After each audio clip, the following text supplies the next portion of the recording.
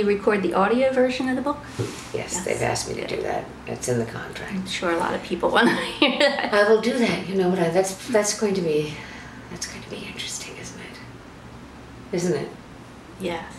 I'm not sure I really thought that through, but I know that I wouldn't be able to bear it if I was Someone to hear else something. did it, No. yeah. No. So this at least I can. Right. I know is my own. Right. Yeah. So, do you have any other audiobooks coming out? Anything in? No, well, you know, those last two were great big winners. Nosferatu and The Sun by Philip Meyer. Mm-hmm.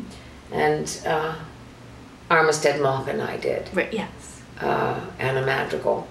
No, there hasn't been any time. Yeah, I know. I have to tell you, between the book. That's the other thing you should know. I find it all consuming, whether I'm actually sitting at the computer or not.